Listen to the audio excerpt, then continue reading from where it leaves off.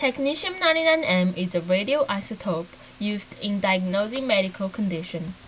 It is a metastable radioisotope with a half-life of about 6 hours. During its decaying process, Technetium-99m only releases radiation of gamma, which are made up of electromagnetic waves.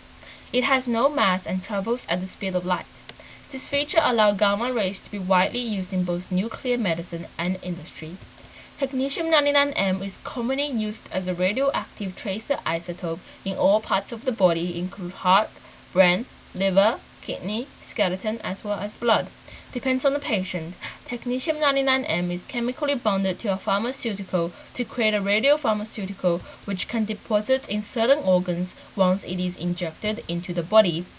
Because it has a short half-life, Technetium-99m will break down and emits gamma radiation as it travels in the body. This radiation is then detected by a gamma camera and a scan is produced. Medical conditions can therefore be diagnosed by interpreting the scan. There are many benefits in using Technetium-99m due to its special characteristics. Firstly, its short half-life allows the diagnosis process to be safer, more environmental friendly, and efficient compared to methods such as X-ray. It also creates less damage to the body as the radioisotope eliminates from the body within only a few hours. Furthermore, Technetium-99m only releases a low gamma radiation and not accompanied by any alpha or beta particles. This helps the scan to be more precise. This feature also minimizes the radiation dose to the patient, as only a small amount of gamma radiation is produced. However, there are still some problems of using Technetium-99m. The biggest problem is finding a close supplier since this radioisotope has such a short half-life. If Technetium-99m needs to be transferred from a great distance, it would have broken down by the time it has arrived. Also, the production of this radioisotope can be relatively expensive as it needs to be produced frequently.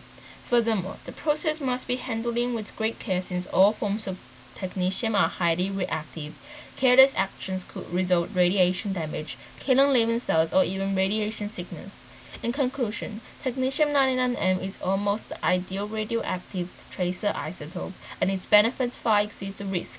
It is safer, faster, and environmentally friendly compared to methods such as X-ray. Every year it is used in 20 million diagnostic procedures, which are more than 80% of all the procedures worldwide, and thousands of lives are saved by receiving proper treatment. Thank you.